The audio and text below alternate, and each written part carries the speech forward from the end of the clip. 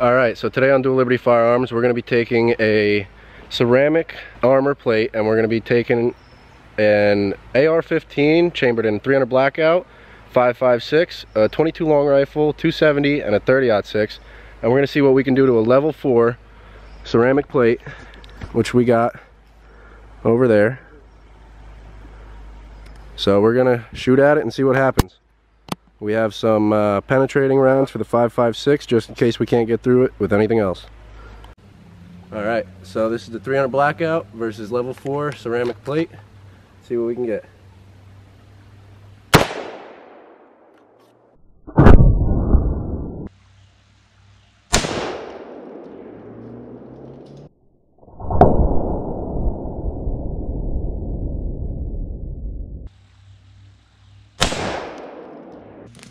Oh wow, alright. So it stopped the round. It's a slow moving round, but it's a big round. But it looks like it shredded the entire front piece there. Definitely broke up some ceramics here. And you see that's about where the bullet penetrated there. No exit, so we're good to go so far. So now we have what most ARs are normally chambered in, 5.56. And these are FMJ rounds. So we're gonna see what we can do with this. One shot.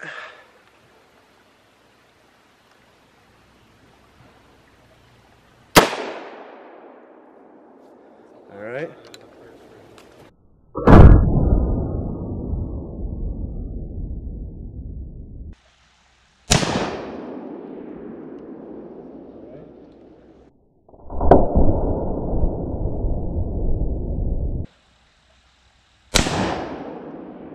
All right, so that second shot, can't really tell where we hit, but there's a little bulge on the back here, but nothing really devastating. So 2 shots, one 300 blackout, one 5.56, you're still alive.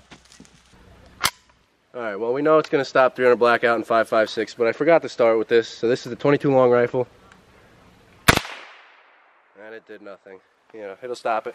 Level 4 armor.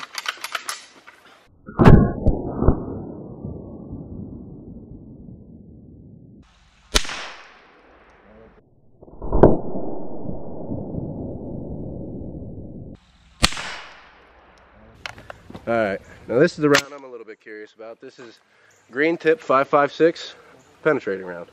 So let's see what we can do.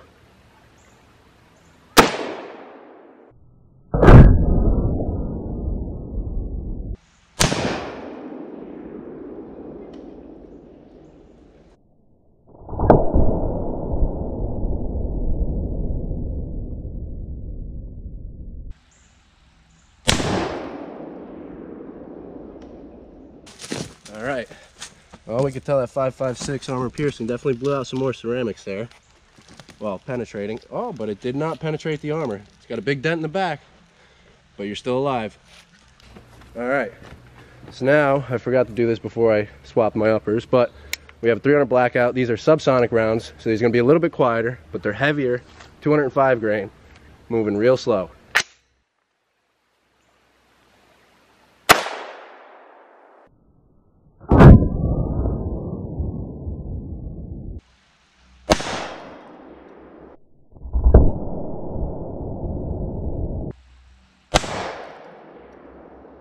Alright, so looks like we may have hit dead center with that one. Definitely a bigger bulge on the backside now. We're busting through it all, but we are still yet to break through to the other side. So you're still alive after 4 shots. Alright, now we're going to step it up. We're going to use my Remington 700 chambered in 270. So we're going to see what we can do. Ooh, if I can even hit it.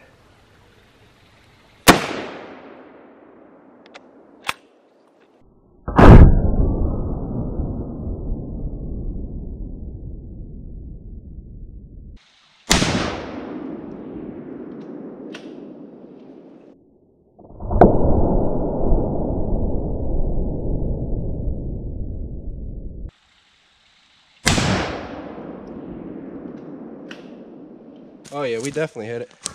Oh yeah, blew right through the back of it. Clear hole. Clear hole right through the back. So looks like this level 4 is not gonna stop a 270. Just for fun, we're gonna shoot it with 30-06 now. All right, now that we know the 270 is gonna go through, I definitely think that this 30-06 will go through. So last shot, here we go.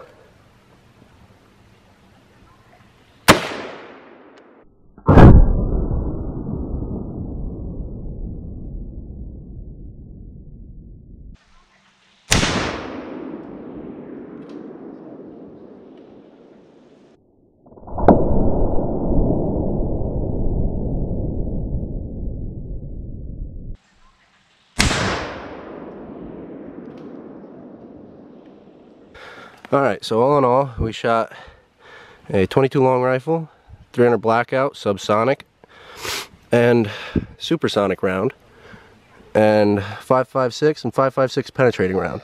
Now all those rounds didn't go through. And then we decided to take out the 270, and we blew a hole through it, that center hole right there, that tore it.